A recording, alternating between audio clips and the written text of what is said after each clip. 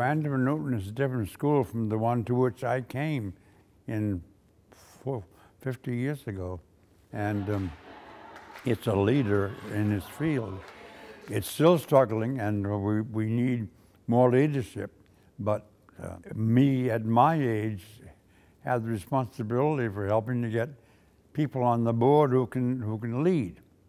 And if you have management skills, I think you have an obligation to use those for nonprofits as well as for profits. And that's why I'm on boards, because I hope that my presence on that board makes it a better board. Well, Andover Newton, when I came on, was a Baptist and Congregational school, and it still is.